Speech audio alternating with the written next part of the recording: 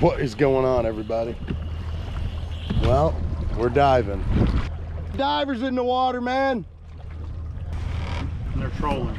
So it's my buddy Matt, Mike, and myself, and we're hoping we can fill up one of those coolers with some mangrove snapper, maybe some hogfish, who knows what. But I haven't been out diving in a month. They haven't been out much at all in a month.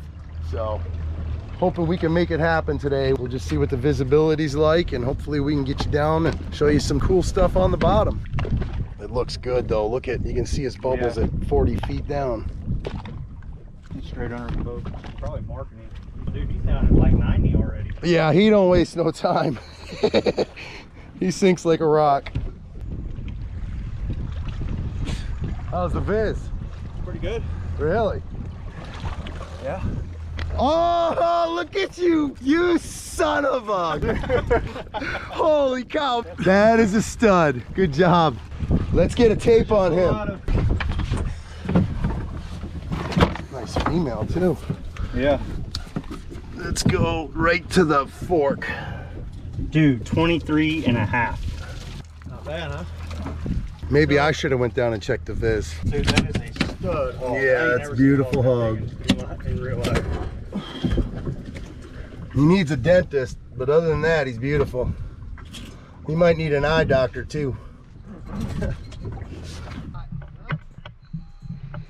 All right, well, Matt and I are dropping in here on a different spot, not far from where Mike just came up from. There's some beautiful rainbow runners. I was actually thinking about shooting one, but and I see a big old, I believe this is, yeah, mangrove snapper. And I figured, well, let's take a look around before we shoot anything. Look at these beautiful spade fish running right into me.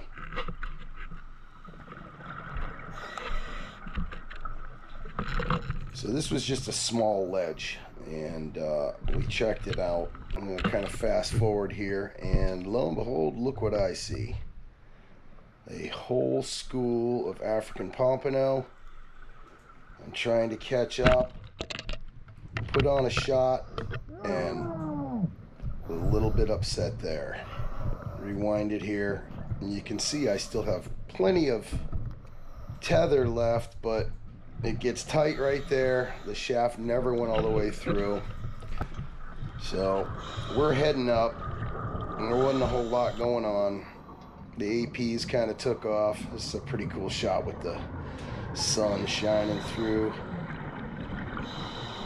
I'm finishing up my safety stop here. Matt is finishing his up, and you'll see in the background I'm actually climbing in the boat right there.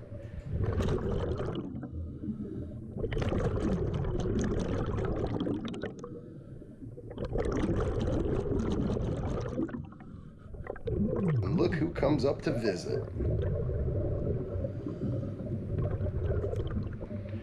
Don't mind the pea stains in the water there.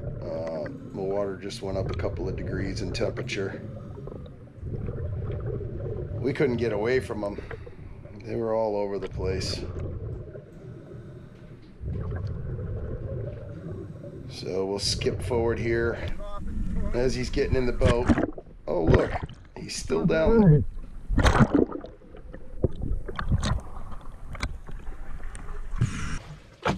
Is he still down there?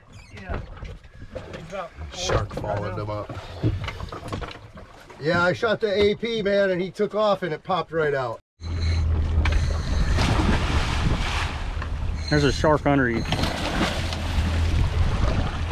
You heard him right. Shark. Look at where I have shark written, and look at the shark underneath it.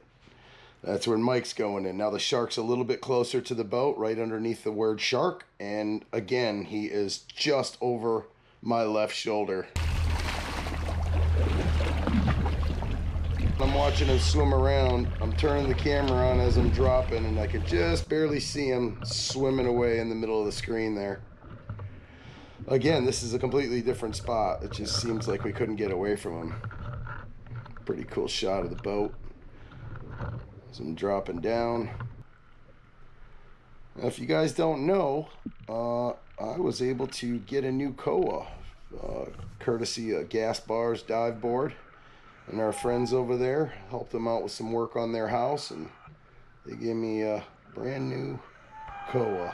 It's a beautiful, beautiful ARS, American Red Snapper. There was quite a few of them on this ledge.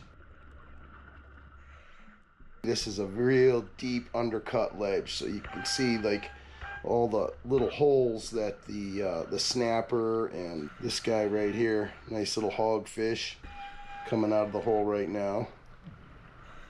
But those holes, man, they hold, the snapper just love to go in and out, and you can see they're all right on top, going in and out of those holes. Another ARS and a smaller ARS right here. Look at these. There's some good sized snappers. There's another little hogfish going underneath the ledge. You can actually see where this chunk of stone broke off the ledge. The fish just hollow it out, and finally it can't hang any longer and it snaps off. Looky here. Please, please, please be a good set of sunglasses. Nope. Gas station brand.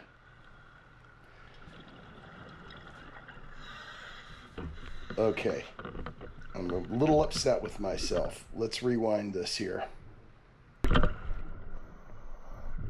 The gun is pointed up. I'm not even looking at all those African Pompano.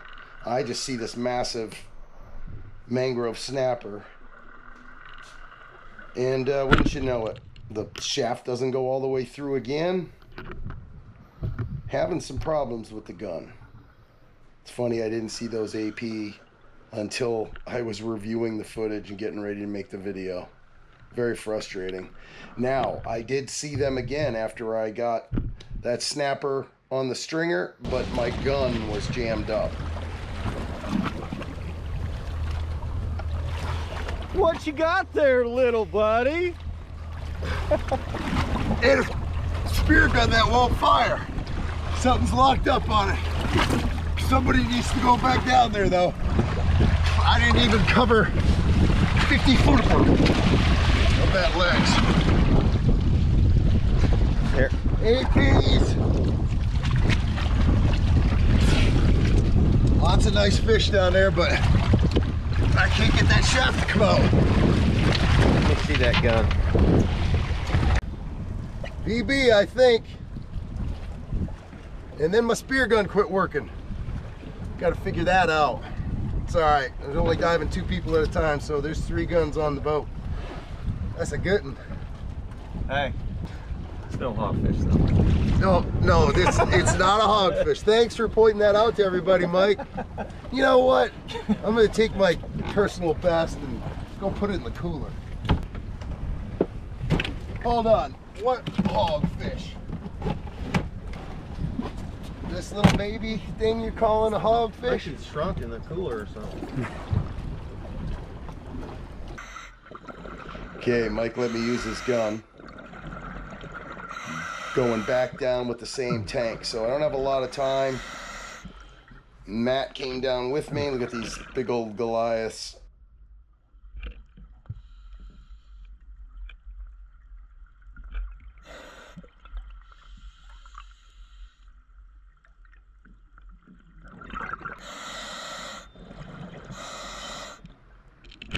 Nice mangrove. Like that roller gun, man. So now we're gonna switch over to Matt's camera because he gets a stud right here.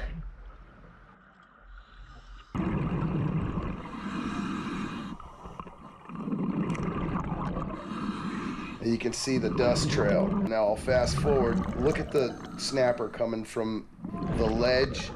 I'm screaming at him, don't shoot it, because it looked like a big ARS.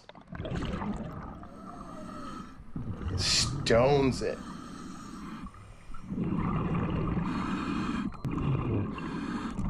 Full grown for sure. Now he's reloading. and he sees something. That school of African Pompano is back. Now it's starting to silt up pretty good on the bottom, so you can barely see them, but you can see the shadows of them coming. There they are. He takes a shot. I think he just fell short with his tether. I'm working my way around, watching the school. They circle back, they come behind me, and there they are, trying to pick out the biggest one.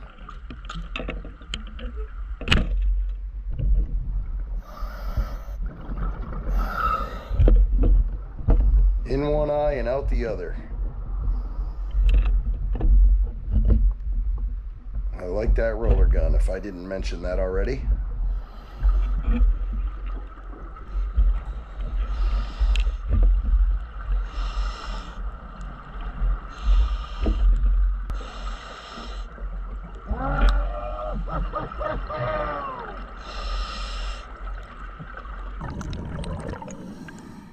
Little redemption there. I'm headed up.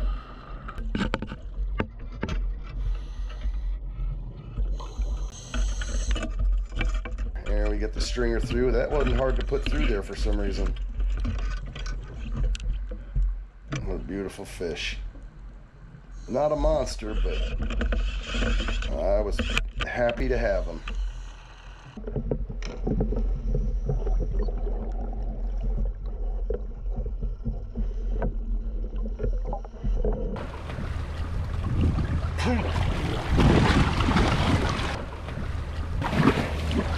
Gun, he came back to life.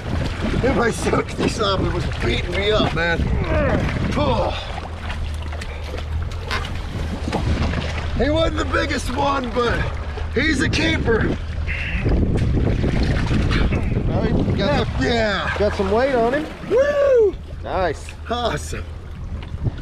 Oh, what a great dive. Short, but great. You shot a stud mang too. Nice. Here he comes. Thinking Cubera. There's some big ones down there, boys. Yeah, that's a nice mang right You there. ain't kidding, dude. Damn. Dude, you stoned him. Yeah. Perfect shot. That was awesome. Look at that, man. I bet he weighs 3 or 4 pounds. Jeez, I'm big. When I looked at him, I was like, dude, that's an ARS. And then I looked at him, I was like, no. Dude, look at that. Heck yeah, brother. Nice look down. Nice look down. Where's that ruler at? Right here. Right here by my PC. That's awesome. That is awesome. See what your mang is. 26 and a half. That's awesome. Wow. I stoned this dude. Yeah. And then he came back to life and beat me up on my safety stop. We just ran into some pirates out here. Like, this is the killing crew here. Where's the koa that's giving you trouble? Right here. Really sweet. I think we're back in business, guys. Ran into the right people, Mr. Abbott, Mike Abbott, and Jason Bahari, and they said, pull that safety off, it'll work then. And that's what I did. So I got 1 tank left. We're gonna go out and make this happen. Although Mike's gun was pretty sweet. Doing gun maintenance out here. In the middle of the Gulf. That last spot was beautiful, but weren't able to get a whole lot there. So first AP on a spear, lost one, got the other one, so psyched about that. But we're gonna head back east, baby. Let's go clean some fish.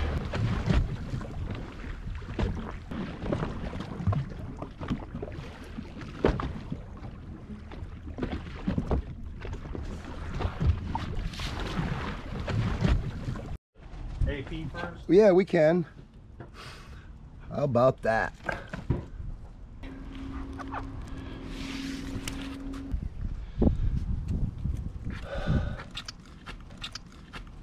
This guy right here though, I'm telling you, that's a trophy. Well, you can't beat that. Look at the difference in size here. I thought that was a good one. He's like an inch or two bigger, and he's like got way more shoulders on him. It's crazy.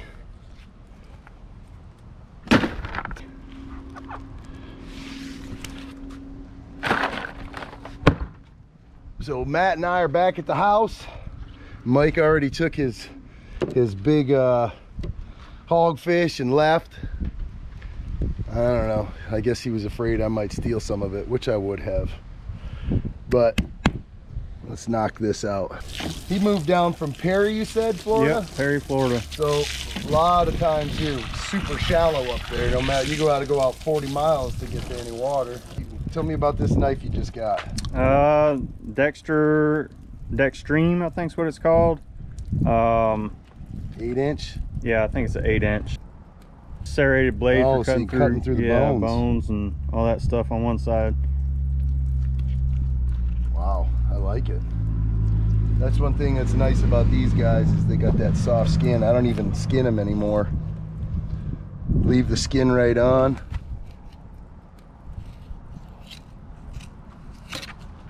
First fish it's cutting. Is it really? Yep. Heck yeah.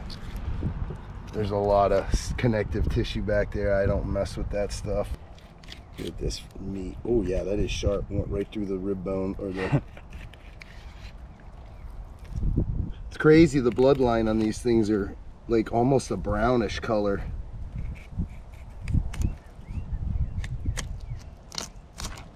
Go through the pin bones.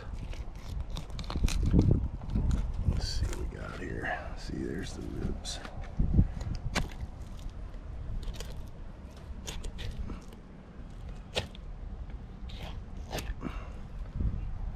Not my prettiest work, but it'll do. Slippery son of a gun. Nice. That's a stud. PB, brother. That's right. I'm gonna try the backside of Yeah, this blade. he's never used this knife before, but they say that's really good for keeping your blade from getting dull. I can see how that definitely would work that way. Look at the shoulders on that thing, Dude, no doubt.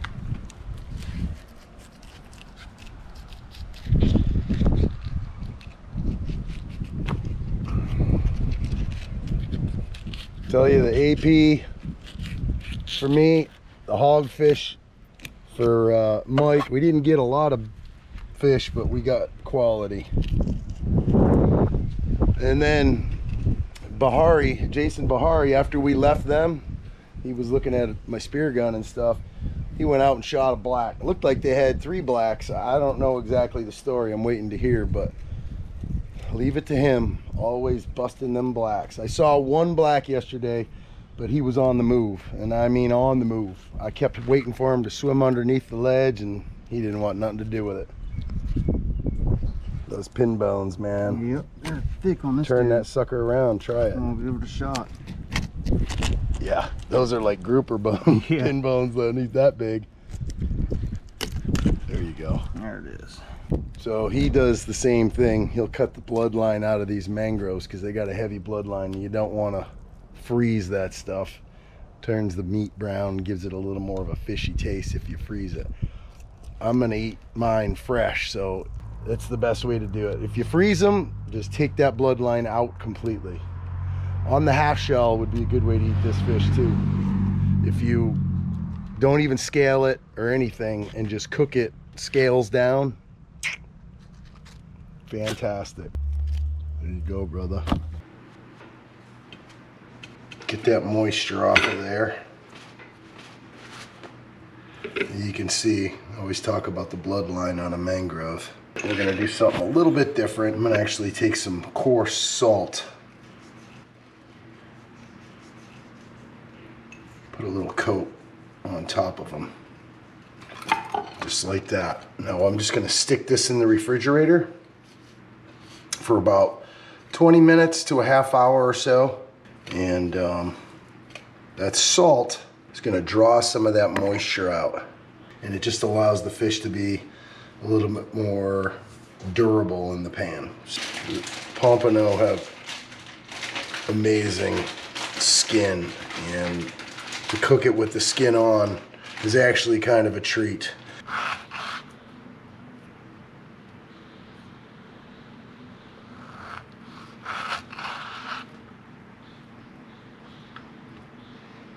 I'm gonna throw some soy sauce on here. You okay with wasabi? Yeah, my favorite. All right, you go first. That's a big piece. Yeah, big piece going down.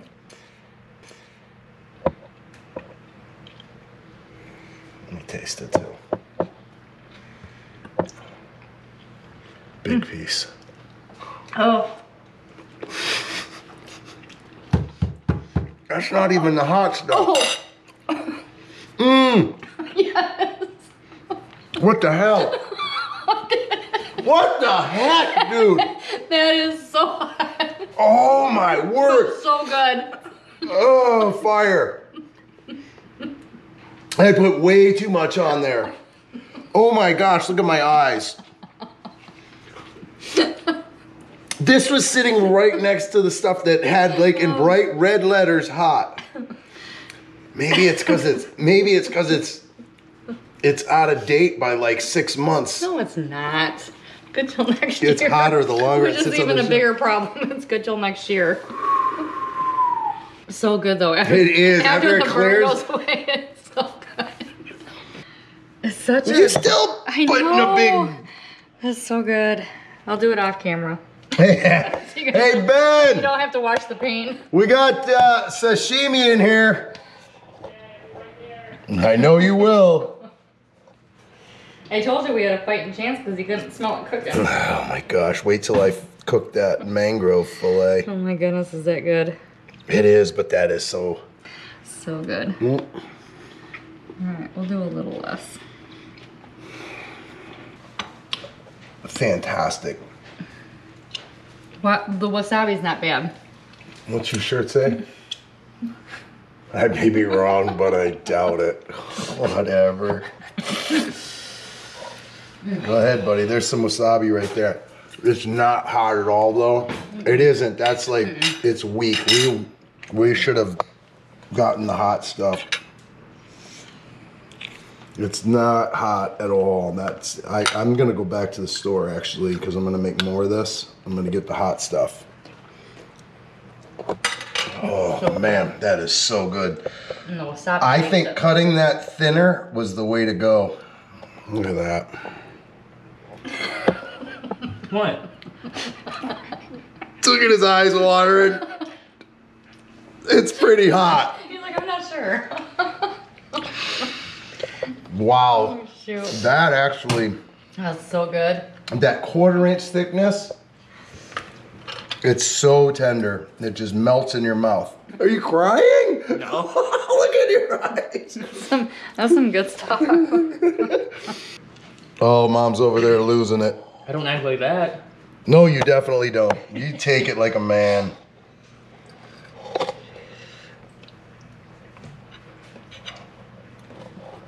Do those hot sauce challenges too much. Mmm.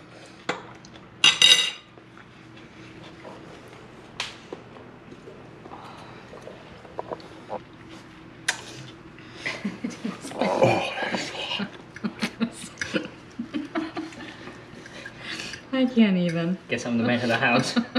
You are the man of the house. I think I just turned the whoa man of the house. Oh, whoa. We got some flour. I'm gonna throw some paprika in here. Doing a little ground cayenne, the red pepper. And then I'm just gonna stir this all up. Look at all the moisture on that plate. You can see how much that salt is drawing the moisture out. And that will firm that meat right up. I'm just gonna roll them around in this flour, the seasoned flour. Gonna shake all the excess off. gonna throw some breadcrumbs in here too. Some of this dill.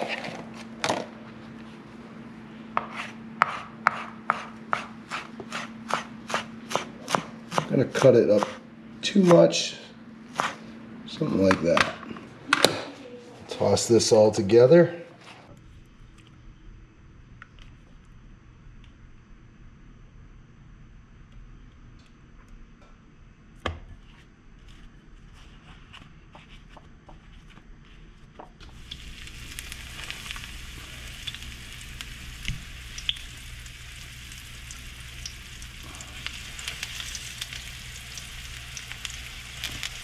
Gonna go about 3 minutes or until it starts to get a nice brown color to it.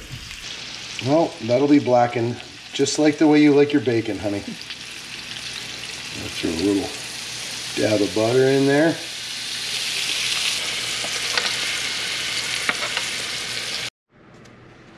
Maybe we should not tell Ben about this part. I can't believe you didn't smell this one. I'm not using no fork. I'm going. Oh my gosh. You're like savage. Good? Look at So the steam good. come off it. How can you even do that?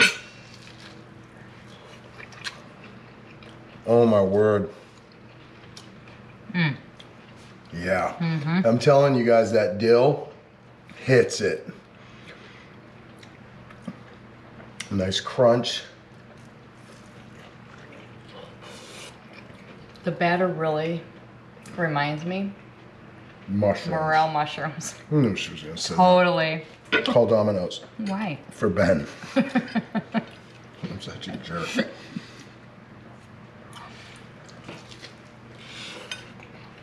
Oh my word. Did good as usual. It's like comfort food. That dill is sick. It is good.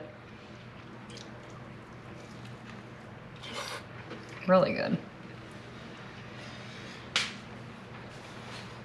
Anyways, you guys, we just want to say thank you so much for watching. And also to our new friend Matt. Awesome guy, military dude. First of all, I wanted to say thank you for your service, Matt. And can't wait to get out there again with you, brother. And I guess that's pretty much all we got. So until the next one, I guess we're out of here. Peace.